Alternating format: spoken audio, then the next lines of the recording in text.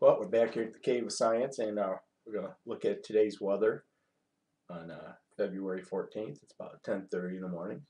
And this is also going to act as a review for the upcoming assessment on our weather meteorologist test on Friday.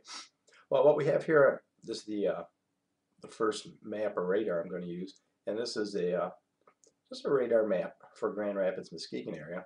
And as you can see here in this map, that we have the wind coming off Lake Michigan from the north-northwest, and these are all lake effect snow bands. And it's pushing across the middle western one-third of Michigan. The lake effect snow band, you would think with the ice starting to pile up on the lake, we wouldn't get too much. But the lake is not completely frozen over yet. And also we have very, very cold temperatures. I think it was 12 degrees just before I started this, that the water is still relatively warmer than the air flowing over it. So you will have that evaporation off the water, and the moisture will go into the atmosphere. And then as it reaches land, as you know, land is cooler than the water, and so therefore the water can condense. And so here's the current radar map there. I'm going to flip over to the jet stream map, and the jet stream's at high altitude river air, if you will, and you can see it's flowing from a northerly direction to the south and then wrapping itself back around. And this is a cold air mass here, and again we learned how to identify our air masses. This one would be a continental, and this one's actually going to be an Arctic, so lowercase c, capital A, because it is so cold. If you remember, the other large air mass down here we see quite often, which affects us, is the maritime tropical out of the Gulf of Mexico. The one that affects us most of the time in the middle two-thirds of the country is this continental polar out of Canada. But this one originates much farther north, so it would be a continental Arctic. And it's just bringing all this cold air with it.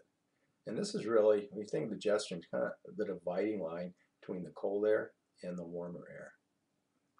I'm going to throw up next, I'm going to throw up the Wonder map. And this is weather underground. We've looked at this quite often. And here we have our low pressure out here.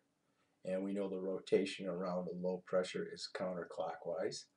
And as you can see, especially in Michigan here, as we're looking at this, we know the staff points into the direction the wind is flowing, and you can definitely see that it is flowing from almost a due northwesterly direction.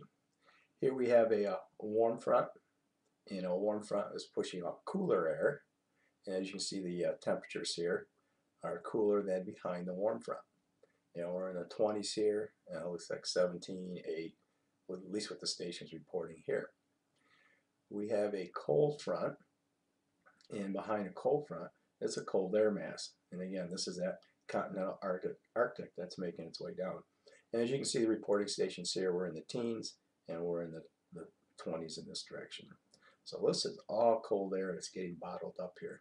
And as you can see, as you get farther away from large bodies of water, the temperatures do drop off, and that's that whole idea of continentality.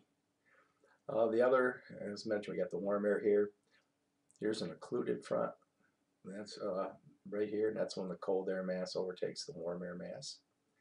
Looks like we've got some snow in this area that's not in lake effect, and so that would be when as the moisture goes up into the atmosphere, it condenses, and it can form clouds. And most moisture, especially this time of year, is going to be of the type of nimble stratus, especially when you get the snow. Nimble meaning rain, stratus covering the entire sky. And let's see what else we have. Oops, I should go back out on this. See what else we have here. Like we got a bunch of high pressures out west here. You can see the sunshine. And you definitely see this is where that jet stream is filtering down. And this is a current as of 10:36 this morning. The other map I'm going to put up here is a one from NOAA, and this is what the government meteorologists look at. And this one was done 0600 UTC time or 0600 Zulu. So that would have been taken at 1 o'clock in the morning our time, February 14th, 2015.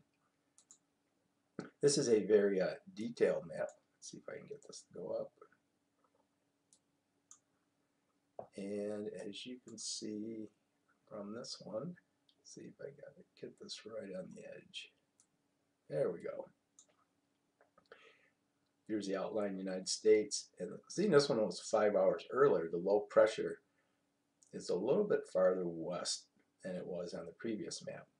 And as we know, we're in the prevailing westerlies. So our weather goes from west to east, and also typically from the south to the north. And you saw this one here on the Wonder Map. This low pressure right here was actually a little bit farther out over here. So pretty good indication there. The reason I'm also showing this one shows the isobars and these large barometric pressure. And again, pressure is measured with a barometer. And this is the pressure of this low air pressure system. And we have that counterclockwise rotation. And these are all the isobars here: 1016, 1012, 1008, 1004. And as you can see, as you get near the low pressure, the isobars values would decrease, as you would expect. Notice the isobars here are really starting to get a little closer together, and so you'd have a steep pressure gradient, and therefore you'd have higher wind speeds. If you look out here, you can see that the pressure gradients are not as extreme. The isobars are farther apart, so you would expect lower wind speeds on here.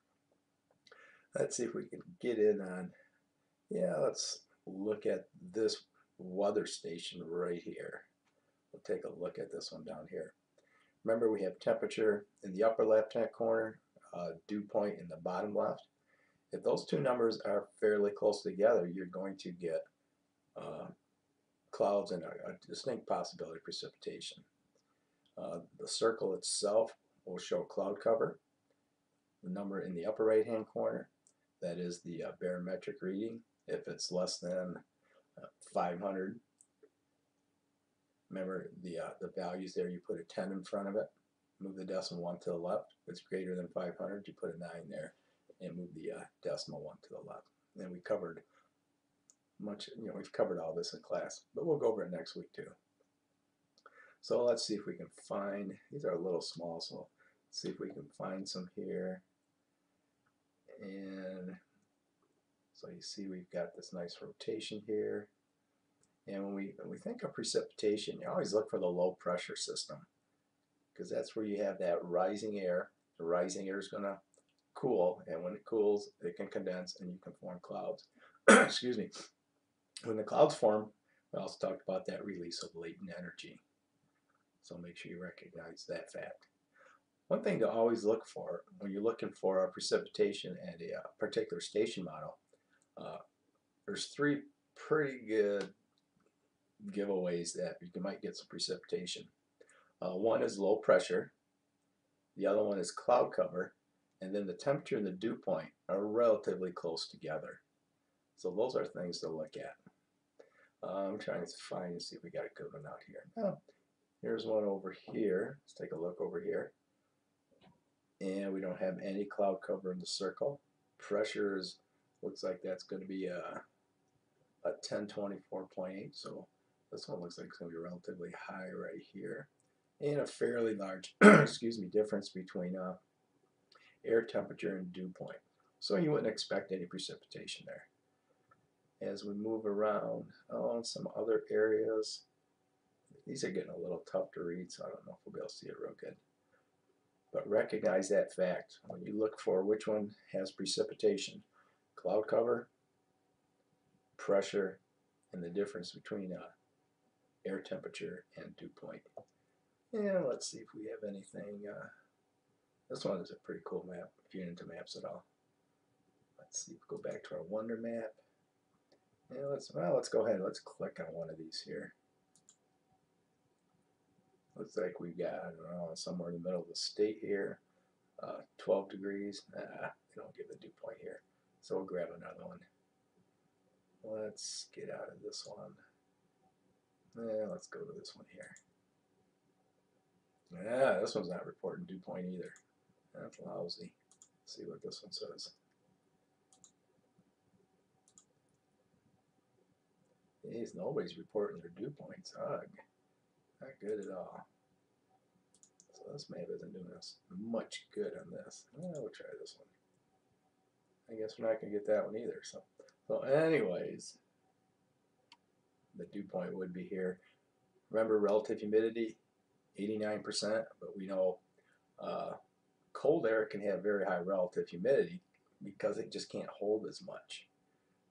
Warm air can hold a lot more water moisture, water vapor, so therefore you won't find the relative humidities as high. Again, it's the term relative humidity. Well, I guess that might be it unless I can find one here. Here we go. Looks like we're up somewhere up here. So we got a current temperature of a -8, dew point a -14. And so you can definitely see the, that's pretty cold up there. You would think humidity is still 75%, which you wouldn't think would be that high, but the air is so cold, a little bit of moisture gives it a fairly high relative humidity. Wind gusts from the north, about 18 miles per hour. Pressure 30.70, and that's inches of mercury. That's not millibars there. So, alrighty, I think that'll do it. And we're up there in Sisseton. It's like South Dakota. So interesting, sitting right here. And again, it's that low pressure rotating around.